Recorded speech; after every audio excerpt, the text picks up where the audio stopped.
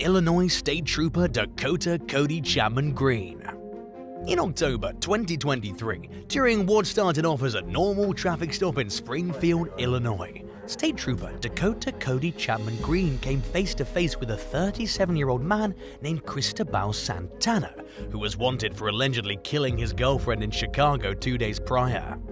According to law enforcement, Santana shot 37-year-old special education teacher Adriana Lopez 10 times outside her home before going on the run. The suspect also unloaded his gun's chamber on Chapman Green, who took multiple bullets to the leg just a few moments after approaching Santana's car. Santana then allegedly beat the trooper in the head with the firearm, fracturing the trooper's skull, breaking facial bones and causing an internal brain bleed. Chapman Green then ran for his life, but was determined to catch the fugitive despite his severe injuries. He got into his car and sped after Santana, who ran away on foot. Harrowing dashcam footage showed Santana being hit by the brave trooper's police cruiser and thrown through the air like a ragdoll, bringing the short-lived chase to a dramatic end. Paramedics rushed both Chapman Green and Santana to the emergency room, where they were hospitalized with serious injuries. Thanks to Chapman Green's quick thinking, Santana is now in custody on suspicion of several charges, including 2 counts of attempted first-degree murder, 1 count of aggravated battery with a firearm to a police officer, 1 count of aggravated battery to a police officer, and 1 count of aggravated unlawful use of a weapon. Santana pleaded not guilty to these crimes and remains held without bail pending the outcome of the case. Chapman Green spent a few weeks in the hospital and is currently taking his recovery day by day, but is recuperating well according to the most recent updates. 12. Officer Anne-Marie Carrizales. At about 3 o'clock in the morning in October 2013, 40-year-old police officer and former U.S. Marine Anne Carrizales approached a vehicle that was suspiciously stopped in the middle of the road in Stafford, Texas. Inside the car were 3 men who were later identified as MS-13 gang members. Just moments after Officer Carrizales started speaking with the driver, a man in the passenger seat whipped a gun and shot her twice at point-blank range, once in the face and once in the chest. According to the U.S. Department of Justice, the bullet that hit Carrizales' face ricocheted off her cheekbone and nearly severed her earlobe. Thankfully, her bulletproof vest protected her organs from any major damage, but the shot to her chest was fired at such close range that it still pierced into her body and injured her. Despite the injuries, Carrizales was set on not letting the suspects get away. She fired 4 shots at the vehicle as the trio tried to escape, shattering their rear windshield, then got into her patrol car and chased them. Throughout the over 20-mile-long pursuit, Carrizales managed to inform the dispatcher about the suspect's whereabouts and her own condition. The men eventually ditched the car at an apartment complex and continued running on foot, but Carrizales stayed right behind them. She was able to lead fellow officers from a neighboring police department to the suspects. There, they apprehended the accused gunman, while the other 2 men managed to avoid capture. Law enforcement caught the remaining 2 suspects less than 48 hours later. Carrizales told NBC News that she had had a bad feeling when she first went up to the vehicle, and when she was shot, she was determined to not give up. In her own words, the wounded officer said, "I had to stay in that fight because I am a mum, and they shot me, and they were absolutely not going to get away with that." She added, "You can't shoot me and drive away. It's not allowed." In the immediate aftermath of the crime, Carrizales was called a hero. She was even honored by then-President Barack Obama for her heroic actions during this insane traffic stop gone wrong. Things took an unexpected turn a year later when someone sued her for allegedly shooting at them during a traffic stop in October 2012, 1 year before Carrizales made headlines for chasing down the man who shot her. The plaintiff, Jay Mazok, accused her of firing an unnecessary shot and using excessive force while he sat motionless in a car. According to the lawsuit, Mazok, who had no previous criminal record, approached Carrizales and another officer while they were investigating a matter completely unrelated to what he wanted to talk to them about. Mazog claimed that the officers rudely told him to leave them alone and proceeded to hit him in the face with a metal object through the driver's side window of his car. The incident ended with Mazog getting arrested on suspicion of DWI and 2 counts of aggravated assault against the officers, with his car being considered a weapon used in the alleged assault. According to court documents, Mazog even tried closing his car window on the officer's arms. Carrizales denied all of the allegations put forth in the lawsuit, and the court ultimately ruled that Mazog failed to meet the burden of proof necessary to demonstrate that the officers used excessive force. According to Carrizales' Facebook page, she recovered from her injuries and now works as a reserve police officer while traveling the United States and sharing her story. 11. Quick-thinking cop takes down gunslinging suspect. In August 2023, while responding to a report about a gunslinging woman parading around outside a 7-Eleven store in Long Island, New York, Nassau County police officers came face-to-face with Kyber Calderon, a 31-year-old Brooklyn resident, who also identifies as a 33-year-old woman named Hannah Carrillo. According to several news reports, the cops arrived and saw the suspect dangerously waving a pistol in broad daylight outside the store, which is located on a busy intersection. Calderon allegedly pointed the firearm at the responding officers, nearby motorists and themselves. They also reportedly shot the gun into the air, prompting one of the officers to knock them down with their patrol vehicle. The cops' SUV sideswiped Calderon, effectively ending the standoff while leaving the suspect with minor injuries. Shocking footage of the incident showed Calderon handling the gun recklessly, putting both themselves and those around them in danger just moments before getting hit by the car. Police recovered the loaded gun and put Calderon into custody on 13 separate charges, including reckless endangerment, 3 counts of menacing, 2 counts of menacing a police officer, and multiple possession counts. Meanwhile, the officer who struck Calderon took medical leave thanks to mental trauma he received from the incident. According to Nassau Police Commissioner Patrick Ryder, Calderon identified as male at the time of their police interview, despite wearing women's clothing. Less than 2 months earlier, they'd been arrested twice in a short 20-minute span for 2 alleged burglaries in New York City. They were released both times thanks to the state's generous bail reform policies, which hardly ever allowed judges to impose cash bail in criminal court. Calderon was facing multiple burglary and trespassing charges in connection to their prior arrests at the time of the gun-slinging incident. The judge ordered the suspect to undergo a psychological evaluation and set their bail at $200,000.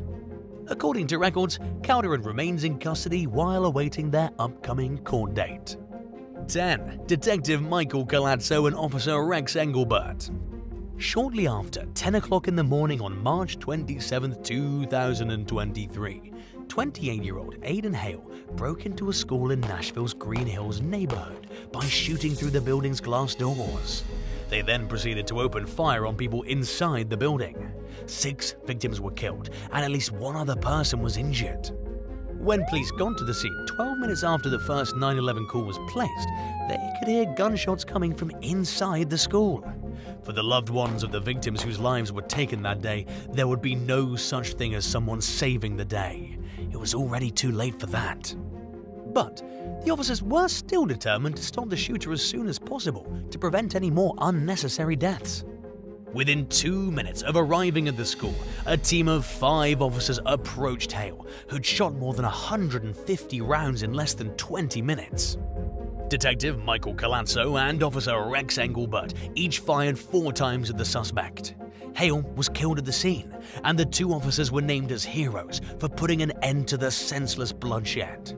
Officer Engelbert later told ABC News that he was in the area to conduct some official business at the time and that it wasn't a place he'd typically be.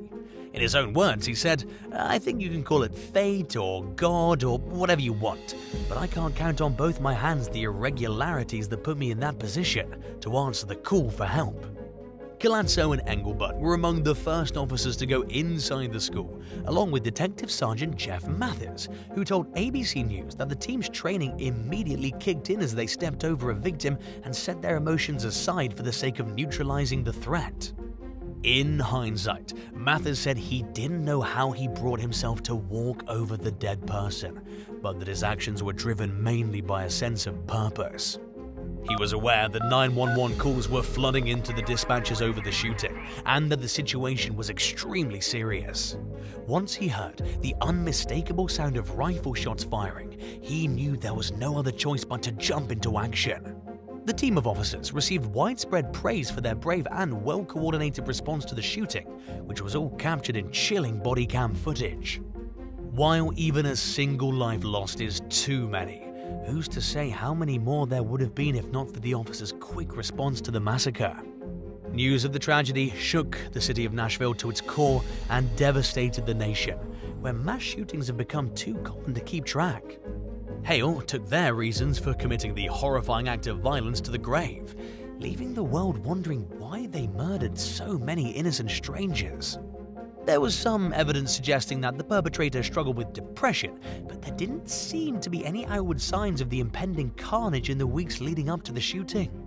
Upon further investigation, police reportedly found evidence that Hale had been planning the massacre for months, but they never revealed a motive beyond suggesting that the perpetrator harbored resentment toward the school, where they'd once attended as a student.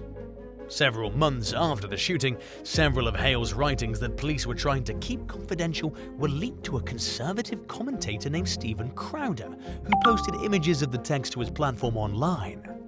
The journal entries contained hate-filled language directed at the school and its attendees, along with many racial and homophobic overtones. There was also a timeline detailing a series of events leading up to the murders. Described by some news sources as a manifesto, the writings make one thing clear: Hale's sole objective was to kill as many people as possible. As of December 2023, the identity of the person who leaked the writings is still a mystery. 9. Lamaya Wade and Officer Michael Jankowski. A blind Washington, D.C. resident named Olivia Norman found herself in a horrific situation one night in September 2023 when she got lost in the Cleveland Park neighborhood with her seeing eye dog Tofu, thanks to an unexpected construction and a sudden heavy storm. Disoriented and unsure of how she could get home, she called the city's 311 information line and asked for help, saying that she didn't mean to be a bother or use the city's resources, but that she really needed assistance reaching her home. Norman was quickly transferred to 911 dispatcher Lamaya Wade, who handled the situation like a pro despite only being on the job for a few months. Wade later told NBC Washington that Norman was calm but needed reassurance, so she stayed on the line with the woman until Officer Michael Jankowski found her. During the 911 call, Norman explained that construction workers had laid some gravel in an area where she normally crosses the street. She was struggling to find the crosswalk when it suddenly started to downpour, making her feel unsafe and anxious. Norman kept apologizing to Wade, who told her that there was no need to be sorry and that she wasn't being bothersome at all. Officer Jankowski then drove Norman and Tofu home, and the problem was finally solved. Speaking with NBC, the officer said that it was raining pretty hard at the time he found Norman, and that she was in a little bit of distress, but extremely thankful for the help. While it was a simple task for Jankowski to help a lost citizen get home, his assistance saved Norman that day. A few months later, the grateful resident reunited with Jankowski and Wade and thanked them for being there when she needed a helping hand. Both Jankowski and Wade told the news outlet that they hoped Norman's story would serve as a reminder to other DC residents that it's okay to call 911 and that the police are on the job to help people. 8. U.S. Capitol Officer Eugene Goodman. After serving in the Iraq War and leaving the United States military back in 2006, an Army veteran named Eugene Goodman became a U.S. Capitol Police officer. He was working a shift in early 2021 when a crowd of violent demonstrators descended upon the Capitol in what became known as the infamous January 6th riot. Goodman was one of the first officers to meet the protesters face-to-face, and he was alone when he met with the angry crowd. Despite being greatly outnumbered, he refused to step down, and his decision to confront the intruders bought the occupants inside the Senate chamber much-needed time to evacuate. To divert the demonstrators away from the chamber, Goodman shoved the crowd's leader, Doug Jensen, before running in the opposite direction of the room. By willingly making himself a target, Goodman lured many of the protesters away from armed officers who were guarding the chambers, which would have most likely led to a horrific deadly tragedy. Goodman was hailed as a hero for baiting and diverting the demonstrators, and his actions were praised as life-saving for people on every side of the confrontation. He later spoke out about the experience in court for the first time in June 2022, when he testified in the trial against father and son duo Kevin Seafried and Hunter Seafried. The defendants were in the first wave of rioters to breach the building. The elder Seafried even stormed into the Capitol with a Confederate battle flag in hand. Goodman told the court that when he tried to stop the flag-toting Seafried from going deeper into the building, the defendant jabbed him multiple times with the stick of the flag. He also accused Seafried of ignoring his commands to get back, by which point he'd run out of pepper spray and dropped his baton. Members of the crowd responded to the officer's orders with violent statements like, "We're ready for war," and the Seafrieds allegedly taunted Goodman with sarcastic remarks saying, "What are you gonna do, shoot us?" During his testimony, Goodman also described how the rioters he faced doused him with a substance he believed was bear spray, threw objects at him, and tried shaking him and other officers off of scaffolding they were standing on. He also remembered vomiting from tear gas that Metro DC officers deployed after arriving to offer backup to the overrun Capitol Police. In his words, Goodman compared the scene to medieval times, where you see one big force fighting another force. Goodman's brave actions during the encounter with the crowd of demonstrators were captured on camera, and another clip showed him leading Senator Mitt Romney away from the protesters. In one video, Goodman was seen running away from the rioters while shouting into his radio about the chaos unfolding. The officer was praised by legislators from both sides of the aisle for his quick thinking, and he was commended by his former Army unit, the 18th Airborne Corps. Goodman was also credited with saving the lives of many people who were in the building and trying to evacuate when the intruders laid siege to the Capitol. He and all of the other officers who responded to the attack were awarded the Congressional Gold Medal for their bravery. 7. Port Authority Officer Kevin Columba. In October 2023, after working the graveyard shift at the George Washington Bridge as an officer for the Port Authority of New York and New Jersey, 35-year-old Kevin Columba began his drive home to Warwick, New York. While traveling along State Route 17A, he found a fiery car wreck involving two vehicles that had crashed head-on. The off-duty cop immediately rushed over to the accident site and pulled a driver out from one of the vehicles. He then rescued the driver of the other car by pulling her through a window. There was a passenger trapped in the car as the blaze was spreading rapidly. Columba raced against the clock to grab her from the car. He yelled for the woman to cover her face, then used a punch-out tool to break open the window. By the time Columba removed the passenger from the car, it was almost completely engulfed in flames. Emergency responders rushed the three victims to hospital, where they were given treatment for non-life-threatening injuries. Speaking with the New York Post, Port Authority Police Benevolent Association President Frank Conti said that the agency's officers are committed to putting others before themselves while on and off duty. He credited Columba with saving the car crash victims' lives. And it's true, the Columba's life revolves around helping people in need. On top of being a 7-year member of the police force, he's a captain with the Warwick Fire Department, where he's been a volunteer firefighter for over 17 years. 6. U.S. Coast Guard Petty Officer 2nd Class Nathaniel Howard. While waiting for their diner reservation at an Ohio restaurant one day in April 2022, United States Coast Guard Petty Officer 2nd Class Nathaniel Howard and his wife decided to go look out over the Cuyahoga River. At that exact moment, they saw a woman being helplessly dragged along by the 44-degree current. Later identified as Saren Whipple, the woman had fallen out of her kayak without a life jacket on, and she was heading towards several deadly waterfalls. Even if she somehow managed to avoid getting washed over the falls, she faced the possibility of suffering from hypothermia. According to experts, death can happen in just 1 to 3 hours in water temperatures of 40 to 50 degrees Fahrenheit, but it takes less than 5 minutes for a person to lose their dexterity and 30 to 60 minutes for the individual to suffer exhaustion or fall unconscious. Whipple made direct eye contact with Howard, who immediately sprang into action, despite being above her on an overlook. Determined to save the woman, Howard rushed down 3 flights of stairs to get to the river. He managed to make it just in time to wade into the river, pluck Whipple up from the rapids, and pull her to shore. As soon as Howard got Sharon to dry land, the woman's husband also came flowing down the river. He'd lost his footing and fallen into the water while trying to pull Sharon out to safety, and now he was caught in the current as well.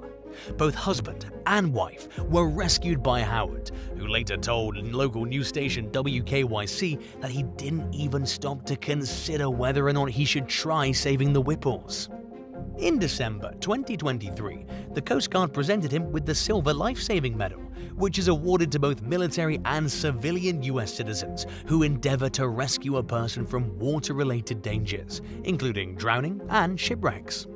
During the ceremony, Captain Mark Cooperman said that if it weren't for Howard, 2 lives would have been lost. Speaking with WKYC, Sharon Whipple said that it was the one time she'd gone kayaking without wearing a life vest. She told the news station that the experience taught her several lessons about safety and served as a good reminder that there are still good people in the world who care and will help a stranger. 5. Lieutenant Antonio Bailey. August 26, 2023 started off as a normal Saturday for Lieutenant Antonio Bailey, who works as a security officer at Edward Waters University in Jacksonville, Florida. His shift at the historically black college suddenly turned chaotic when a group of students pulled up next to his car and said they saw a suspicious man in the staff parking lot. The concerned students told Bailey that they'd seen the man putting on a bulletproof vest, gloves, and even a mask. Determined to keep everyone on campus safe that day, Bailey immediately went out and approached the suspect. Later identified as 21-year-old Ryan Palmiter, the suspicious man fled in his car as soon as he saw the officer. Bailey then chased after Palmiter as far as his job allowed. When he no longer had the authority to pursue the suspect, he contacted the Jacksonville sheriff and gave them Palmiter's license plate number. A short while later, Palmiter shot and killed 3 black customers at a nearby Dollar General store.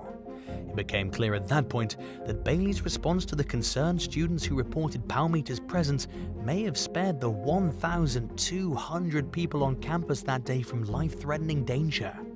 During a news conference, Bailey said that he could tell something was off about Palmiter as soon as he saw him. He denied being a hero though, instead crediting the students who reported Palmiter to him with being the actual lifesavers.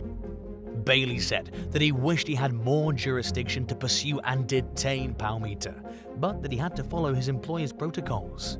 He was deeply saddened by the senseless shooting that followed.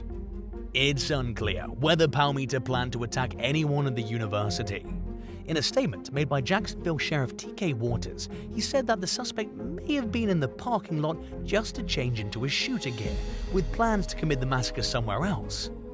Waters also pointed out that Palmiter had many opportunities to carry out a violent act at the college, but decided not to. The school's president, A. Zachary Faison Jr., didn't outwardly disagree with Waters, but pointed out that Palmiter's crimes were very clearly racially motivated, based on the prejudice rambling seen in his manifesto. The deranged shooter passed away at the scene of the murders, leaving many unanswered questions about how and why his mental state deteriorated to the point where he thought killing innocent people was appropriate. But it's certainly plausible to think that if the university students and Lieutenant Bailey hadn't acted as they did, more people could have lost their lives that day. 4. Officer Chris DeRose and former officer Justin Busam. In August 2013, a 26-year-old expecting mother from Philadelphia named Camille Young went into labor 2 weeks before her due date. She quickly called a friend to take her to the hospital, but by the time they got on the road, Camille's daughter, Amini, was already ready to enter the world. The unborn baby's panicked father, Derek Reed, approached the first patrol car he spotted. In it were Temple University officers Chris DeRose and Justin Busam, whose otherwise uneventful day suddenly spiraled when Reed ran up to them and yelled that his girlfriend was having her baby in a car park nearby. DeRose and Busam immediately rushed over to the vehicle that had suddenly become a makeshift delivery room. Camille told them that the baby was going to be born at any moment, so the officers grabbed what medical supplies were available to them and helped deliver Amini. Thanks to their help, both mother and baby were healthy and safe after the birth. They were taken to the university's hospital, where Camille got the chance to thank the officers for stepping in when they were needed most. As Amini's 10th birthday approached in 2023, the family reunited with DeRose and Busam to reflect on that day. Busam, who now works for the Southern Chester County Regional Police Department, told Temple University's Temple Now newsletter that he remembered the moment he first heard Amini cry. He said it was so rewarding to see the little girl thriving over a decade later, and that he became emotional despite being an experienced law enforcement officer who's learned to keep control of his feelings throughout his career. Even though she obviously has no memory of her birth, Amini expressed her gratitude toward the officers, describing their presence that day as a miracle. She said she waited her whole life for the chance to meet DeRose and Busam and give each of them a card that said, "I will never forget this moment in my life." Speaking with Temple Now, Vice President for Public Safety Jennifer Griffin pointed out that half of the calls that the university's police respond to do not involve students and happen off campus. She described the officers' help with Amini's birth as just another example of Temple police officers serving our community. 3. Louisville Metro officers Nicholas Wilt and Corey Galloway. Not long after 8:30 a.m. on April 10, 2023, a 25-year-old bank employee named Connor Sturgeon went inside his workplace in Louisville, Kentucky with an AR-15 and opened fire on his shocked co-workers who were gathered in a conference room waiting for a meeting. He live-streamed the brutality on his social media as officers from the Louisville Metro Police Department rushed the scene. Police got to the bank 3 minutes after the first 911 call was placed and engaged in a shootout with Sturgeon, who'd set himself up in a position to ambush the responding officers. By then, Sturgeon had already killed 5 of the bank's employees. At least 8 other people were injured in the shooting, including 2 police officers. One of the wounded cops, 26-year-old Nicholas Wilt, had graduated from the police academy only 10 days prior and was working his 4th shift. Without hesitation, Wilt ran headfirst toward Sturgeon, who shot the officer in the head. The critically injured rookie cop responded to the scene with his training officer, Corey Galloway, who fatally shot Sturgeon during the exchange. Wilt was immediately rushed to the hospital, where he underwent emergency brain surgery, while Galloway was hospitalized with a gunshot wound in his elbow. During a press conference, Interim Police Chief Jacqueline Gwynn Villarroel said that the victim count would have been much higher if it weren't for officers Wilt and Galloway, who put their own lives on the line to stop any more civilians from being harmed or killed. Wilt spent almost 4 months in the hospital before being discharged in late July. While leaving the hospital marked a major milestone in his healing process, he continues to face a long road to recovery. After being released, Wilt entered an intensive 5-day-per-week outpatient therapy program. His brother, Zach Wilt, told ABC News that Nicholas looked forward to doing simple things again, like sleeping in his own bed and eating a steak dinner. In November 2023, the Wilt family revealed that Nicholas was making great progress in his recovery and that he was now down to 3 days of therapy per week. He is still relearning basic tasks that most people take for granted, like walking, and he struggles with limited mobility and using his left arm.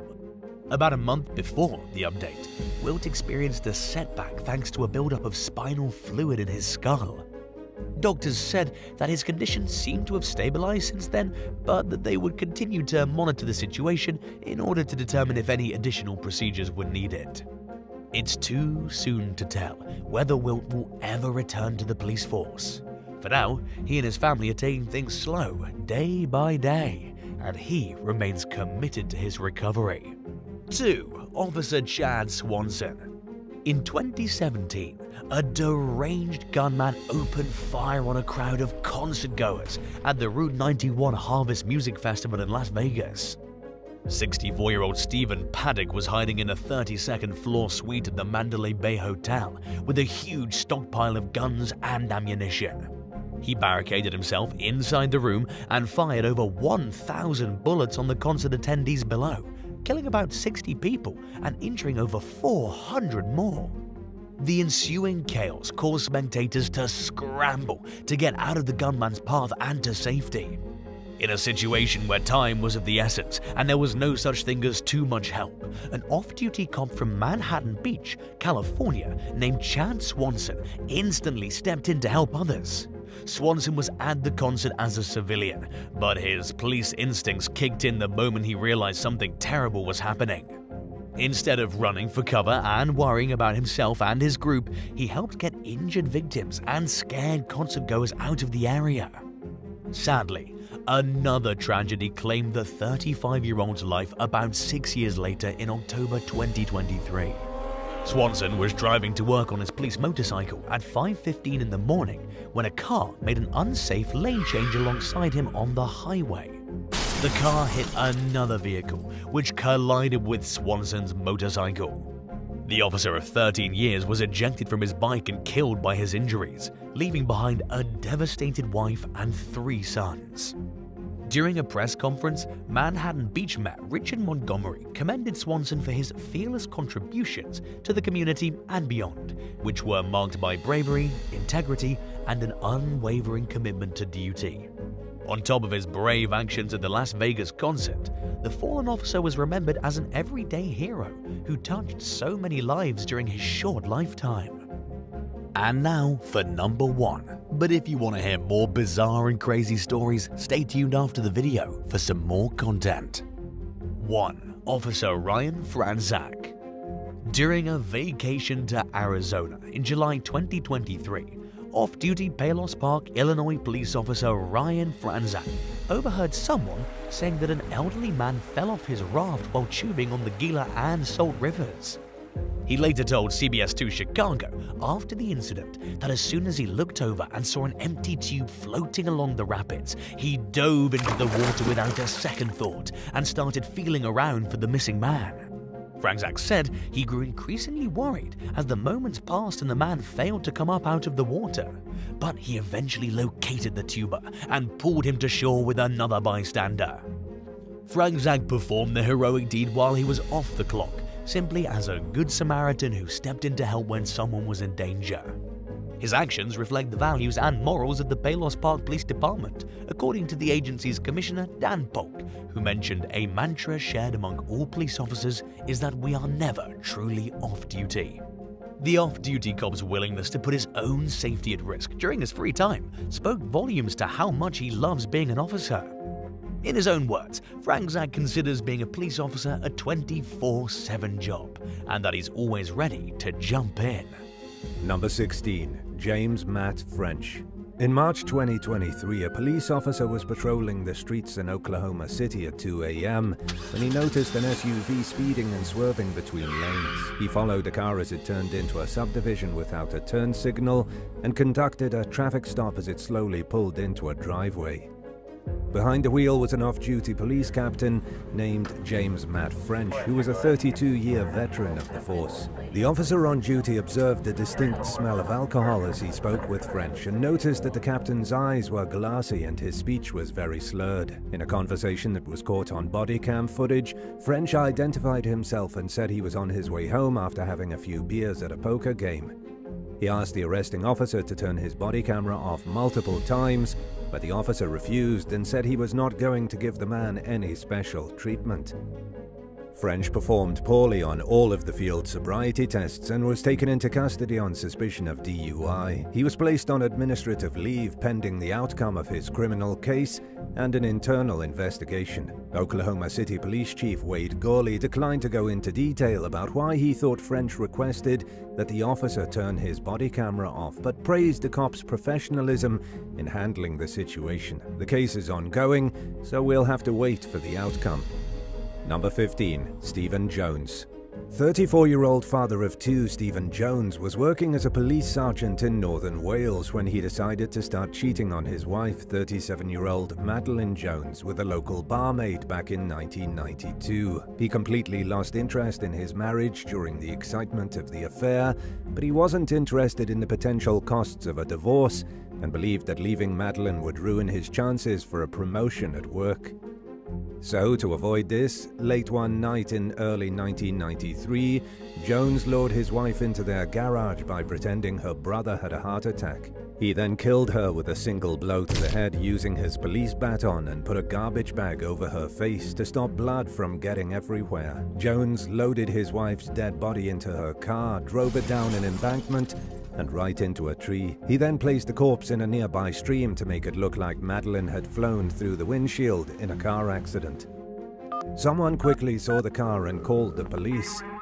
It happened so fast that Jones had no time to get rid of the evidence at his house before his colleagues came by to comfort him. By then, investigators at the scene were already finding suspicious signs that the crash was staged. Jones, who stood over a foot taller than his wife, forgot to pull the seat back up before placing Madeleine behind the wheel. She was way too short to have been driving the car with the seat set so far back. Even before an autopsy was performed, forensic detectives noticed that Madeleine's head injuries were inconsistent with those of a typical car accident.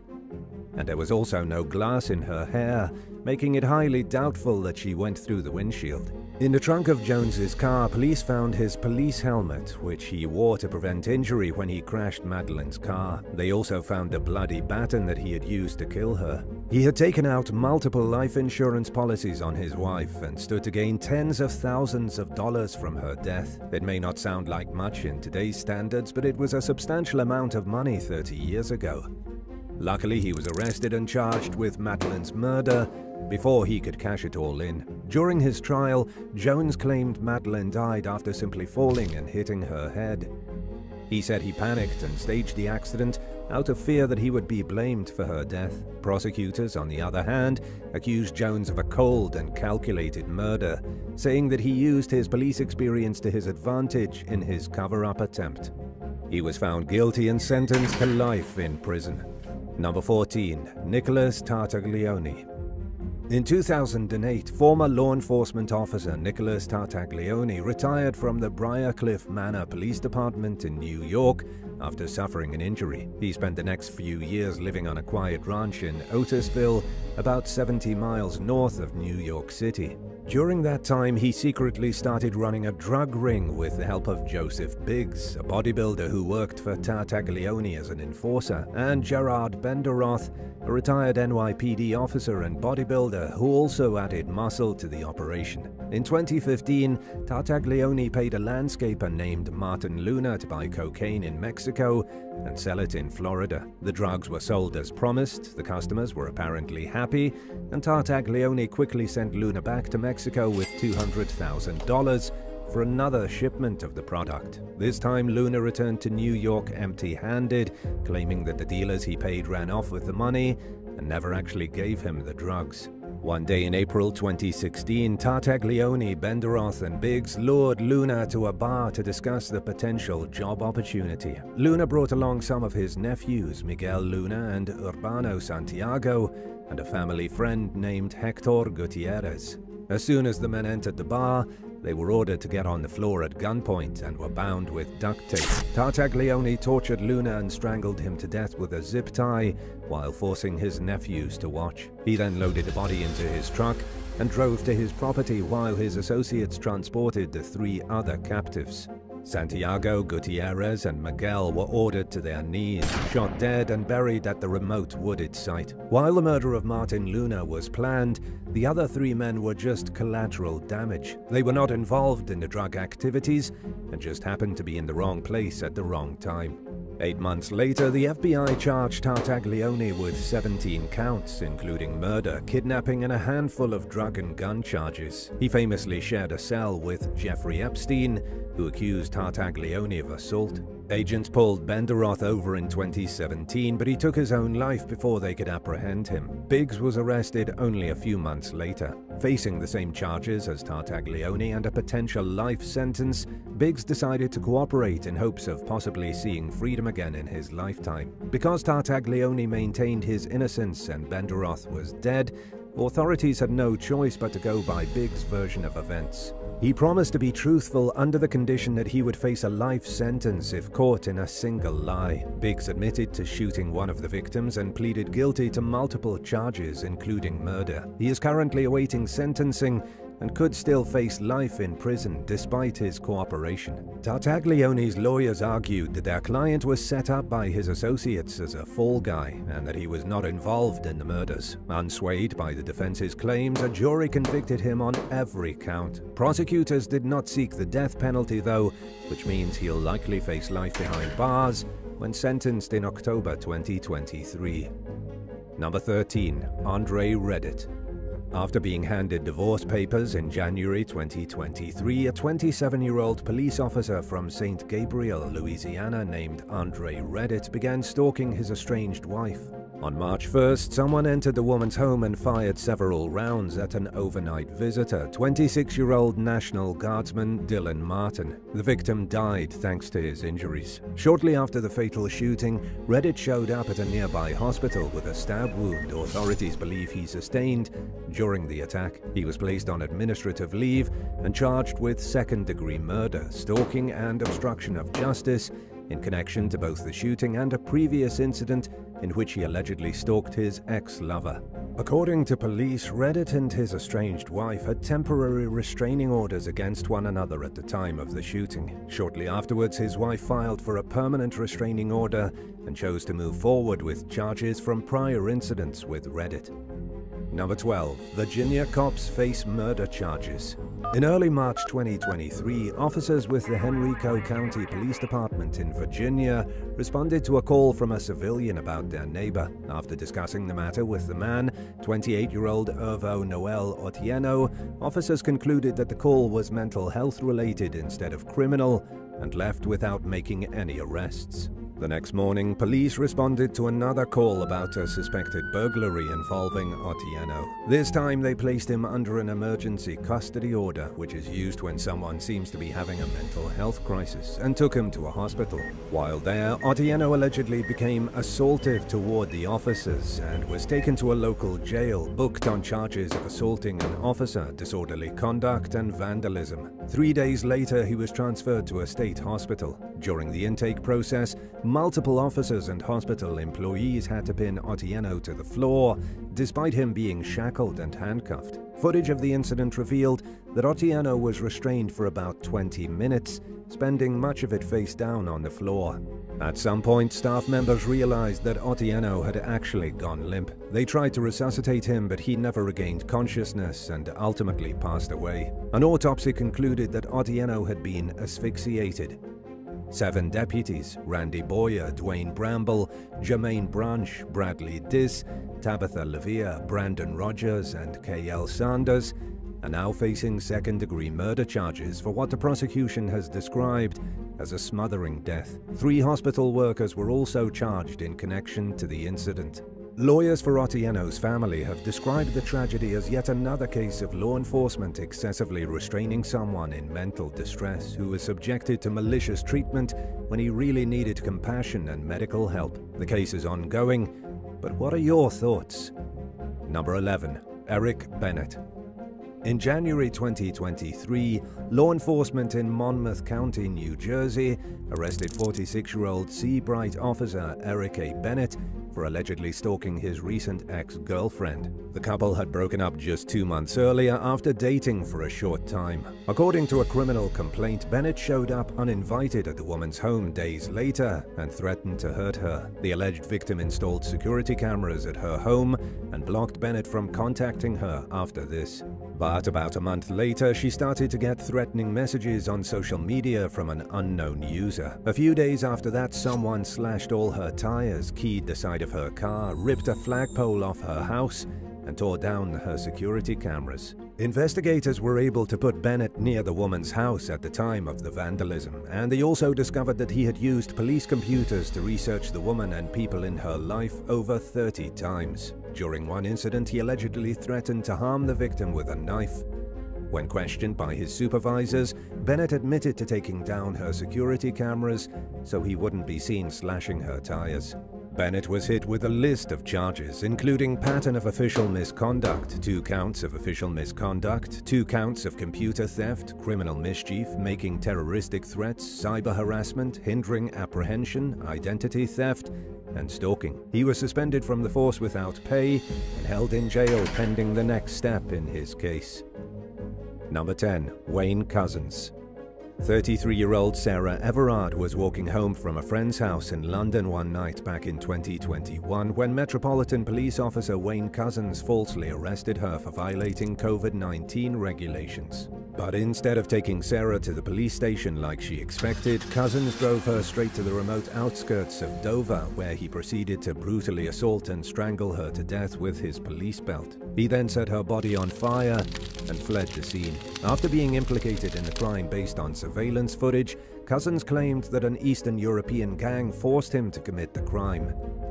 As he awaited trial for Sarah's murder, his arrest triggered widespread outrage toward the Metropolitan Police for missing multiple warning signs that many believe could have prevented the deadly assault from ever taking place. Included among these red flags were multiple indecent exposure incidents stemming as far back as 2015, 2 of which happened at fast food drive-thrus only days before Sarah's murder. Another complaint accused Couzens of stepping in front of a woman on her bike in a wooded area, buck naked, in 2020, when he was supposed to be working from home at the time. In 2018, Couzens apparently assaulted a drag performer, and on another occasion a prostitute stormed into the police station, demanding payment from him. After the murder, Couzens' wife was left reeling over her failure to spot warning signs that her husband was capable of unspeakable violence. At the end of the day, though, she was just one of several people who gave him the benefit of the doubt. Couzens pleaded guilty to Sarah's murder and was handed a life sentence, which means he will stay behind bars until his dying day. Number 9. Bobby Cutts Jr.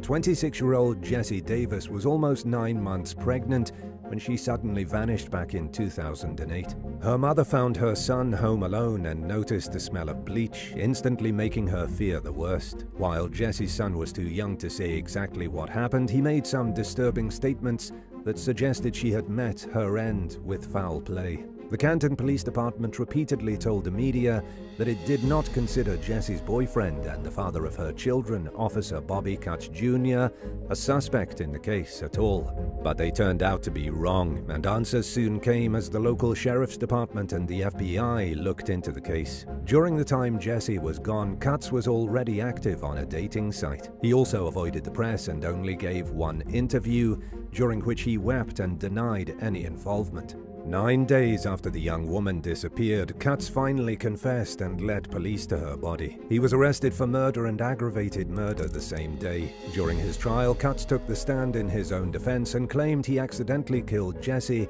by elbowing her in the throat during an argument after she bit his finger, causing her to fall backwards and die from injuries.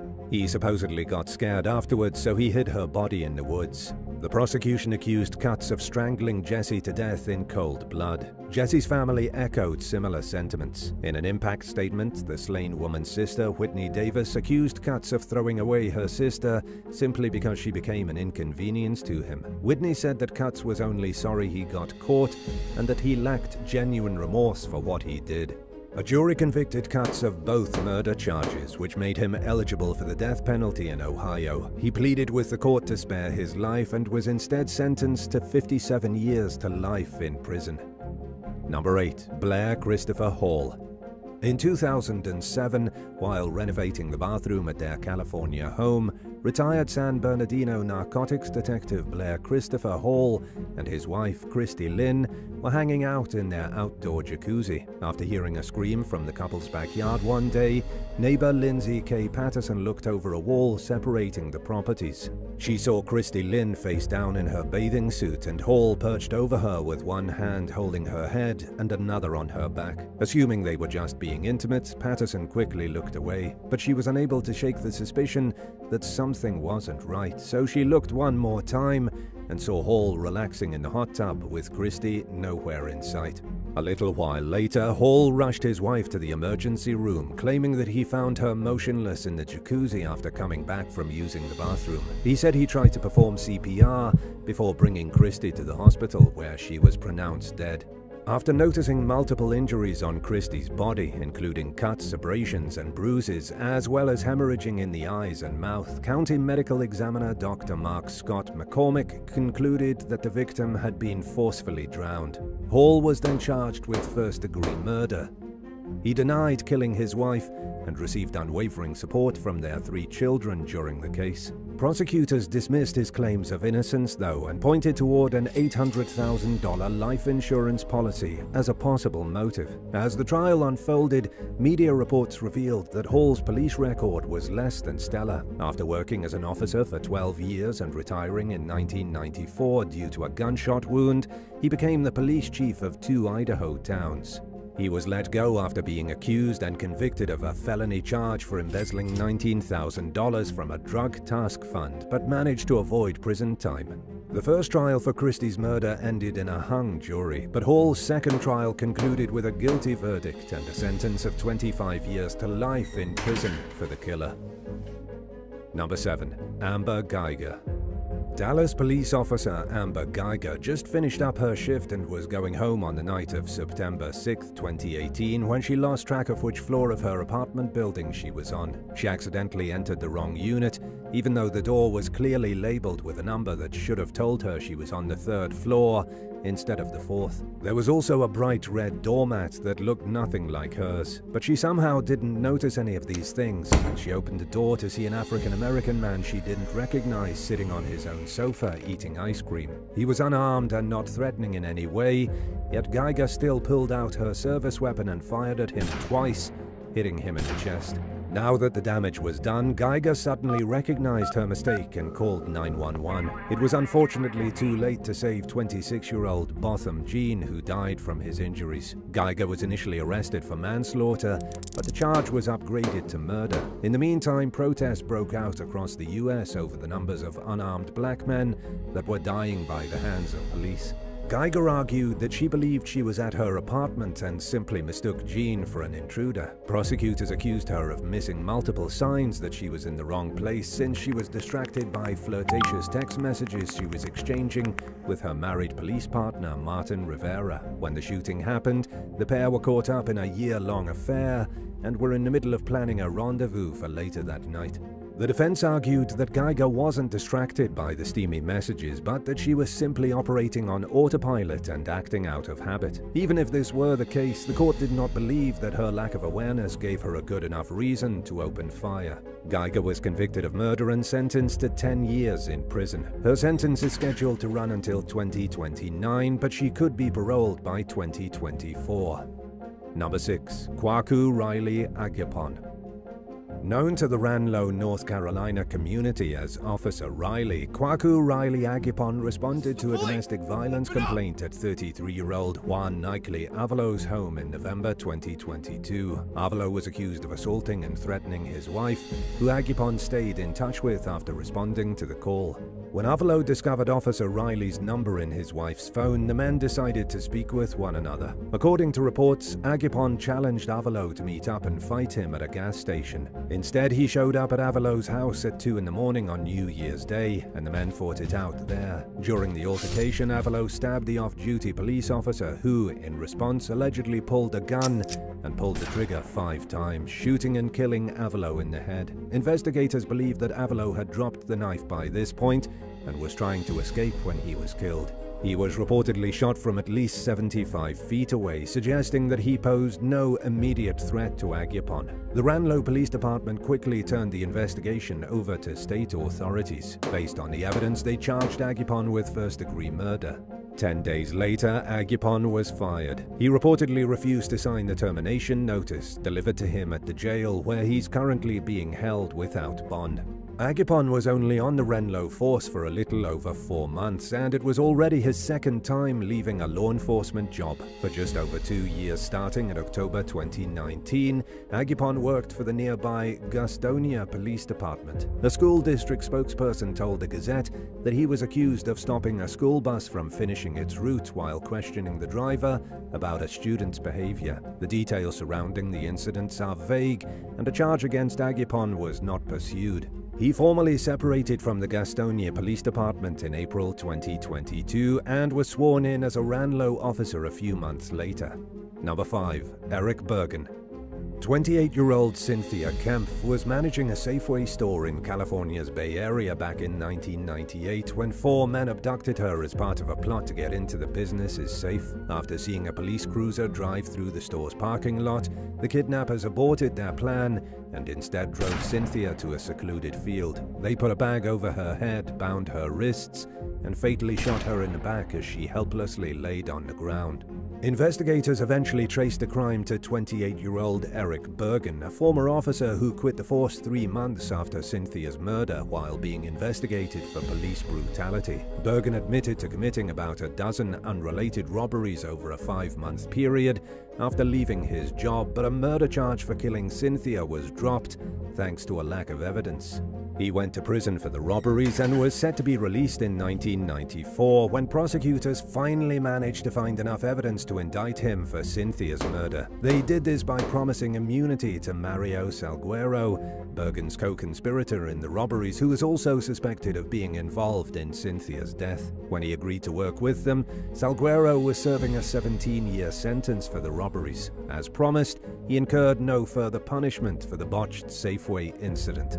Bergen's brother Carl also struck a deal with prosecutors and testified in exchange for a 10-year sentence, and a 4th conspirator, former Pittsburgh Police Sergeant George Elsie, was given 12 years. In court, Eric argued that he deserved leniency since everyone else involved in the crime received a lighter sentence. Meanwhile, Cynthia's family implored the court to impose a full life term.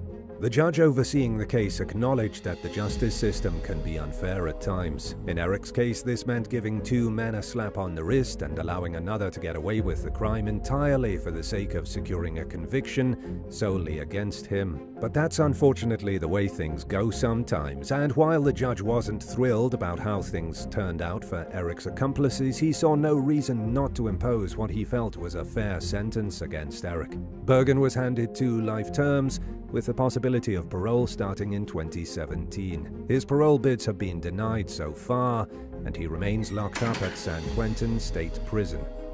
Number 4. Josh Griffin.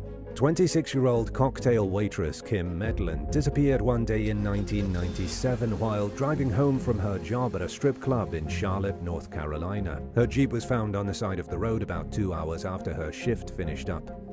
Kim's purse and money were inside the vehicle, but she was nowhere in sight, and her driver's license was also strangely missing. The young woman's body was found the next day in a secluded industrial area about 1.5 miles from her car. An autopsy revealed that Kim had been beaten, strangled, and stomped on, leaving her with multiple fractures and even a broken neck. There was also evidence that her wrists had been tied up, although the ligature had been removed altogether. Investigators quickly ruled out robbery as a possible motive. They also cleared Kim's husband, Bridger, of any involvement, even though a Monroe police officer claimed to see Bridger's truck in the area around the time of the victim's death. In fact, Bridger proved to be a valuable help to law enforcement by offering insights about his wife's personality and habits. He said Kim would have never pulled over for anyone except a cop, which could explain why her driver's license was missing and her Jeep was running with the driver's side window rolled down. A witness soon came forward and said they had seen a Monroe police officer pulling Kim over before she went missing. They were able to pick the vehicle out of a lineup, and shoe prints on Kim's clothing all led to the same suspect, a 23-year-old off-duty officer named Josh Griffin. His patrol vehicle was suspiciously clean, and his shoes were absent during an initial search of his house. Just 2 weeks before Kim's murder, someone had aggressively followed her on her way home from work.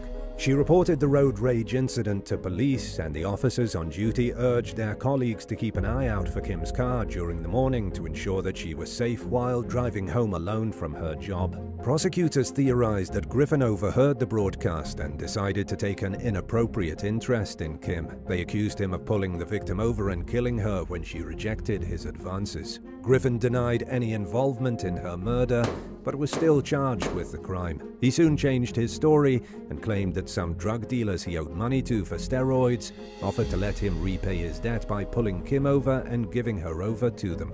Yet he was unable to provide any information about these supposed dealers, including basic descriptions of what they looked like. He also accused a fellow officer of being involved, but the co-worker passed a polygraph and was cleared. Meanwhile, several women came forward, accusing Griffin of different harassment incidents.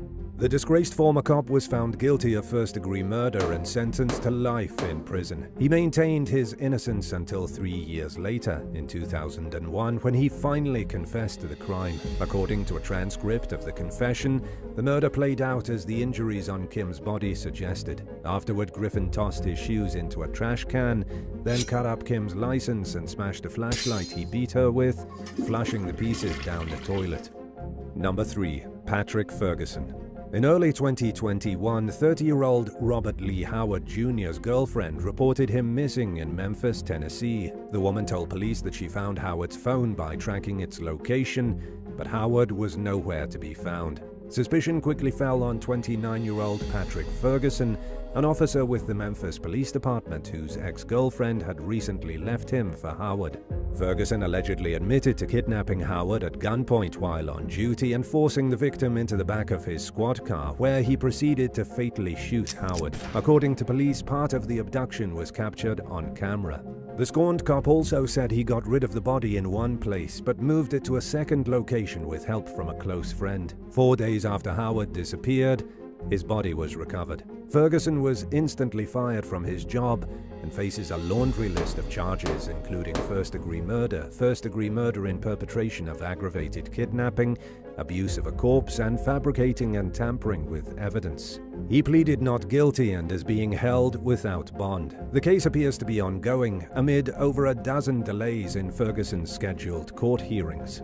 Authorities also charged 28-year-old Joshua Rogers, who allegedly helped Ferguson move Howard's body, with accessory, abuse of a corpse, and fabricating and tampering with evidence.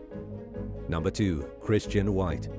In May 2023, staff members at a nursing home in Cooma, Australia, called emergency services when they decided they couldn't handle a 95-year-old resident who was holding a steak knife.